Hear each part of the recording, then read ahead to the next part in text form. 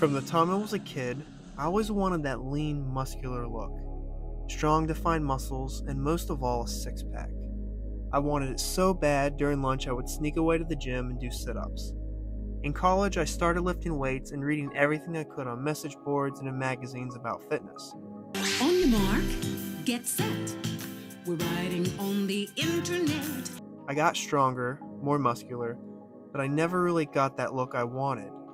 I was always perpetually bouncing back and forth between bulking and cutting. I would start to cut, but then eventually feel like I was too small and weak, and then I would start bulking again. Then I would feel too fat, and I would cut yet again. I was never able to achieve that look I really wanted, and while I continued to work out, I just kind of gave up on that elusive six-pack. But a few years later, everything changed.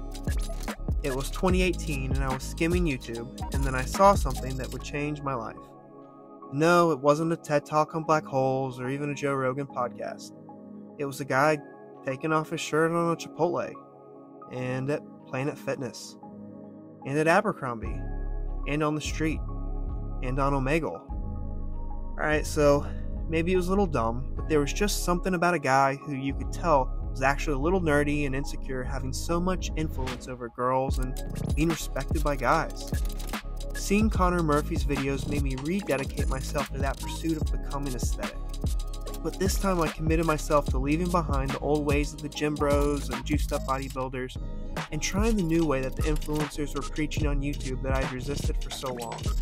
Again, I dug in and started doing my research. I discovered 5 key steps that changed everything for me. And if you're not doing them, maybe they will for you too.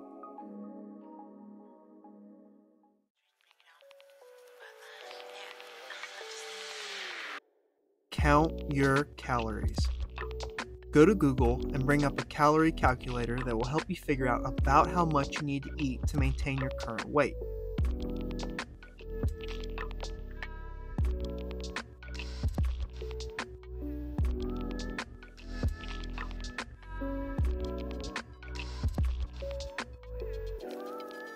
Be careful when you enter your activity level. If anything, underestimate it by one category just to be safe.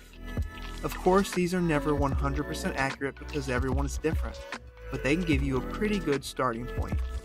Once you have your maintenance calories, subtract about 300 calories from that to give yourself a good number to be able to lose body fat but gain muscle at the same time.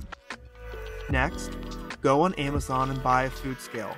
They aren't expensive and they are worth the investment, believe me. This way you can measure your food and make sure you are hitting your exact calorie goals. The only other thing you need to measure is protein. My delts are blasted. I wish they had a chart for how much protein powder to scoop for a 180-pound man with no fat. You need 1 gram of protein per pound of body weight. Now, some research suggests you need a little less than that. Other research says some people may benefit from a little more, but just stick with 1 gram per pound of body weight. If you haven't been counting your protein, trust me, you'll soon see the difference.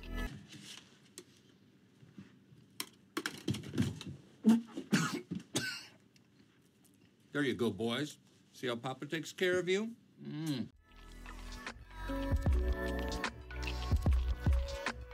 Upgrade your routine. If you do a classic bro split like chest on Monday, back on Tuesday, shoulders on Wednesday, legs on Thursday, and arms on Friday, it might be worth your while to try something new. The most popular routines these days are usually full body, upper lower, or my favorite push-pull legs. The idea behind the traditional body part splits was to focus each day on exhausting one muscle or body part, but this means you have to wait an entire week before working that muscle group again. With a push-pull legs routine, you do a little less volume each day and don't work quite to failure. And this way you're able to hit each group about twice in a week cycle as opposed to once. Now, why don't you go to failure? Because some studies have shown that stopping 2 to 3 reps short of failure has almost identical muscle gains, but recovery is much faster. Also, if you're a gym wanderer, stop experimenting. Give up the temptation of always trying new machines and unnecessary exercises. Do not do front raises. Your posterior delts get more than enough work from pressing movements. Instead, Get a good quality routine and stick with it for at least 2 to 3 months so you can track your progress.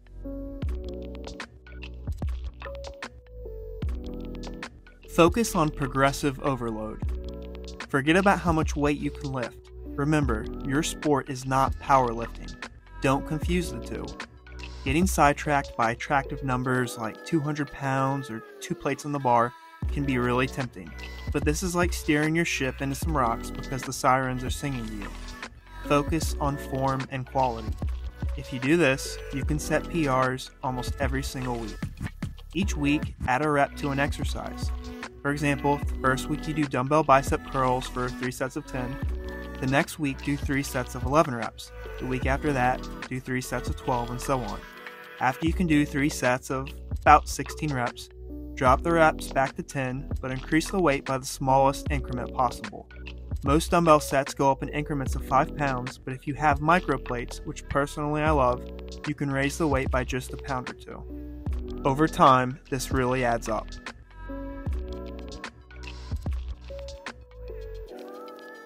Walk. I can't overstress what a powerful tool walking can be for burning fat. Of course, nothing is more important than your diet, but when it comes to cardio, walking is the best.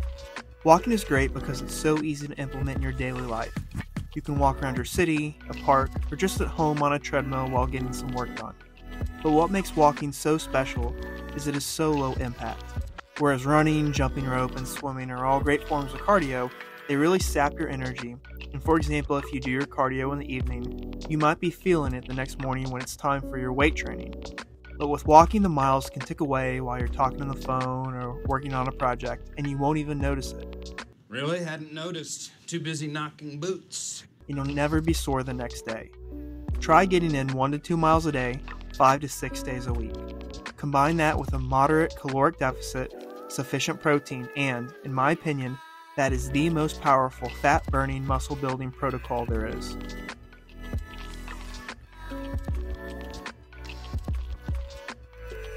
Enjoy the process. Be patient, and remember this isn't a quick fix. It's a lifestyle, and each day you're going to improve just a little bit. This isn't a short-term plan, it's a long-term plan. Most things that truly bring value to your life take time. And by the way, don't weigh yourself, or at least not too often. The amount of water weight we carry can really fluctuate from day to day and even week to week. Doing everything right for a week and then weighing yourself and seeing that you haven't lost anything or maybe even went up a pound is very disheartening and misleading. Focus on how you look in the mirror.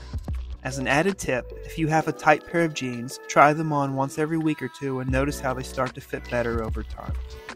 Well, if you made it this far, don't forget to like and subscribe. I plan on bringing a lot of new and different fitness content in the future. See you guys in the next one.